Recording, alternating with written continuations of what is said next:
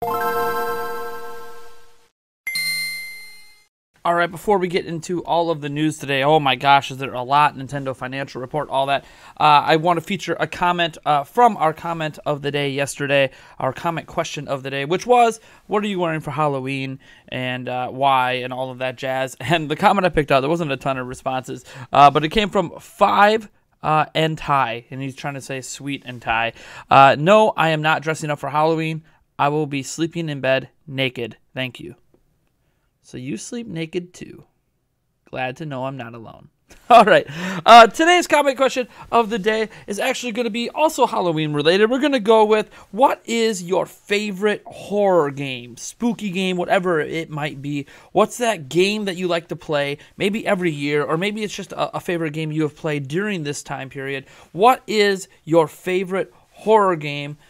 I think that's a great question for this holiday season. Now, let's get right into the news. There is so much, and we're going to start by updating Nintendo's top 10 selling games, because, oh boy, let's go. All right, so Mario Kart 8 Deluxe is now at 19.01 million units. I very likely the Mario Kart 8 Deluxe will hit 20 million this holiday. Super Smash Bros. Ultimate is now the second best-selling game on Nintendo Switch at 15.71 million units. Again, that released last December. Super Mario Odyssey released all the way back in 2017, and that's at 15.38 million units. By far and away one of the best-selling 3D mainline Mario game. Legend of Zelda Breath of the Wild, by far the best-selling Zelda game, period, at 14.54 million units. It's sold over 1 million units this fiscal year already, and holy crud, I have a feeling that Breath of the Wild is going to hit 15, 16, 17 million before it's all said and done. Pokemon Let's Go Pikachu, Let's Go Eevee, one of the big holiday titles from last year, is at 11.28 million, and that kind of rounds out the top 5. But moving on down, Splatoon 2 is at 9.28 million. Maybe it'll crawl till 10, I don't know, but that is a big bump over the Wii U days when it only sold 6 million. Super Mario Party just churning in at 7.59. It's moved a few million this year. That's excellent. So New Super Mario Bros. U Deluxe has not actually moved a lot since launch. It moved around 4 million at launch and has only moved a few units since. We'll see if it does well this holiday. Super Mario Maker, that was one of the hot titles this summer, one of the big titles for Switch, is already in the top 10 at 3.93 million units. And what's interesting is that Link's Awakening, that just released not too long ago, is at 3.13 million units, and they only have 9 days of sales data, and Link's Awakening is already in the top 10. Now, granted, this is just top 10 Nintendo-published games. This will not include third-party games, so if any third-party games have sold many millions of units, like Minecraft Switch Edition probably has, that would not appear in this top 10. So this is just Nintendo-published games, but that's impressive.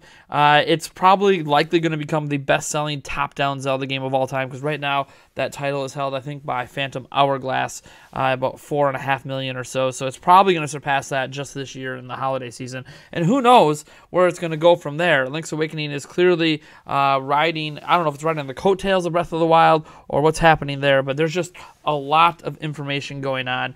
And speaking of game sales data, we have to talk about Fire Emblem Three Houses. That was another big release. It's not in the top 10 yet. It might get there. But Fire Emblem Three Houses has sold 2.29 million units. And to give you an idea, Fire Emblem Awakening during the same period, that launch period, sold 2.28 million or so. And yeah, that's it beat that. This is a huge launch for Fire Emblem, and it's definitely something to keep your eye on if you are someone who is debating on whether or not this is the Fire Emblem game to jump in with. Well, it's on pace to be one of the most popular, if not the most popular, Fire Emblem games, which seems to be a running theme with games on Switch. Moving on. This is interesting here.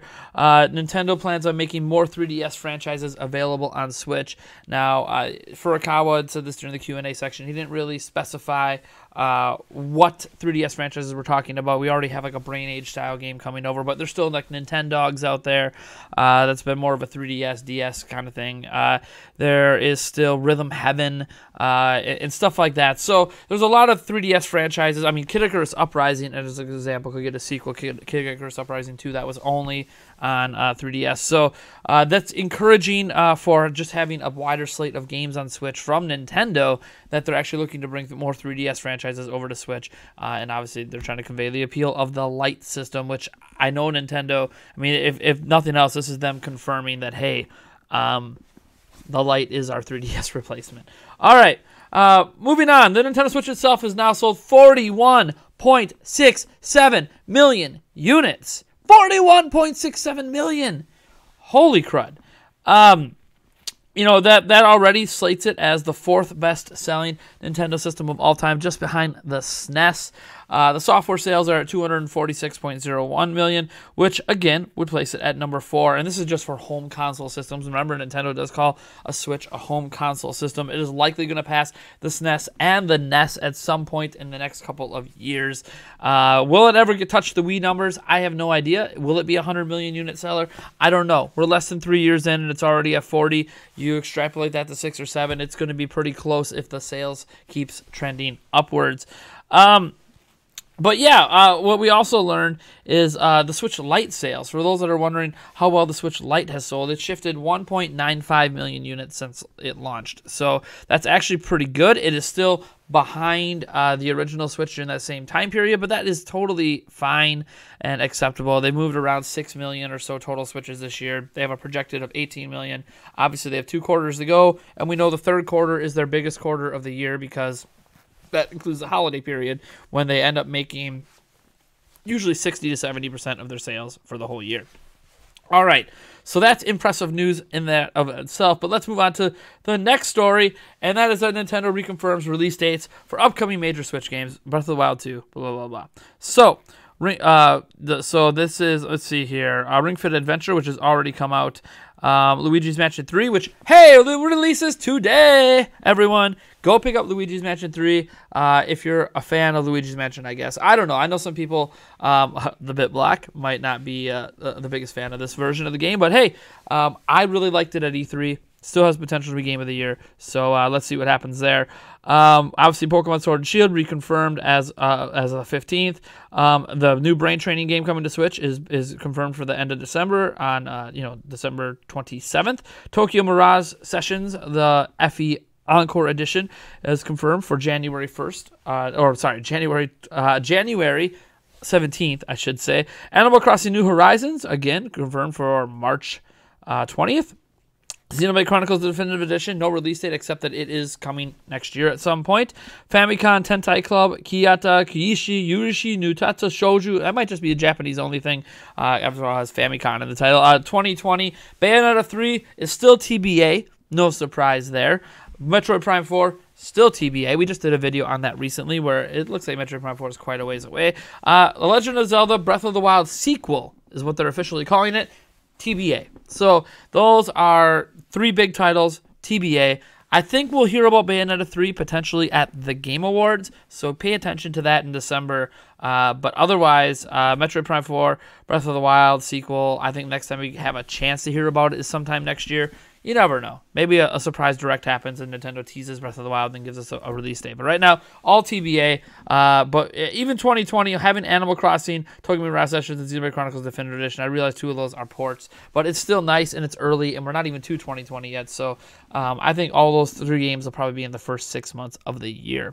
And they have the United States dates as well, which are exactly the same, and the same for Europe. So there you go. That's kind of the upcoming release slate from Nintendo side of things. This does not include third parties. Next up, Nintendo has hints that it has ditched game development on the 3DS, and a lot of that is just going back to that quote about leveraging evergreen titles and all that. It says, for the Nintendo 3DS family, we will continue to fully utilize the platform's rich software library to appeal to consumers purchasing game hardware for the first time, while continuing to drive sales of evergreen titles that leverage the hardware install base. Basically, we're not really going to be making any new games. They already previously talked about bringing 3DS franchises to Switch, but we're going to leverage basically how cheap the system is and that we have amazing evergreen titles to try to move units during the holidays. And to be fair, they really have some modest goals for 3DS sales for this fiscal year. I mean, we're talking like planning to sell like 1 million 3DSs for the whole year. They are definitely not looking at 3DS as a seller anymore. They've clearly abandoned the system.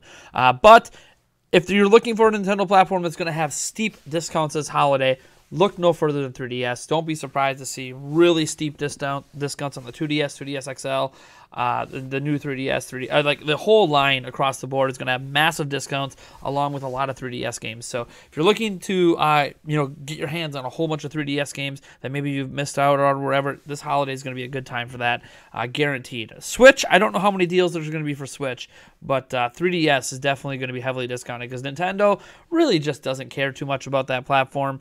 They've kind of it's pretty much dead in the water to them. But hey, parents are usually willing to pick up super cheap video game systems from a reputable company. So who knows? Maybe it'll surprise this holiday. But Switch will definitely be leading the way for Nintendo.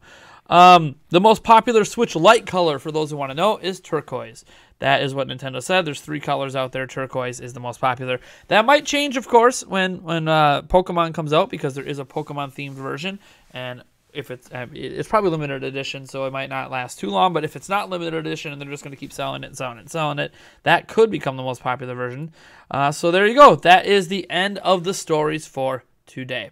So I want to thank you guys so much for tuning in. This was a lot of information to take in. What the big takeaway from it basically is that Nintendo is killing it, absolutely killing it. So that's amazing. I still can't believe the Switch is basically at 42 million in sales in less than 3 years.